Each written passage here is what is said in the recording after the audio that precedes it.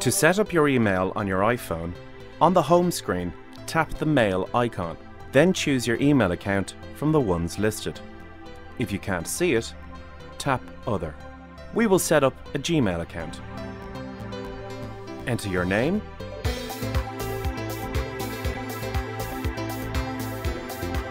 Gmail username,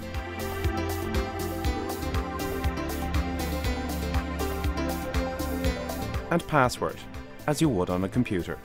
When you have entered all your details, tap the Next button. The iPhone will now verify your email account. Once this is done, you have the option of syncing other stuff with your account, like calendar, email, or notes. When you are happy with your selection, tap Save. Your account will be added to your iPhone, and your inbox will open. If you need to add another email account, simply tap Settings on the home screen and select Mail, Contacts and Calendars.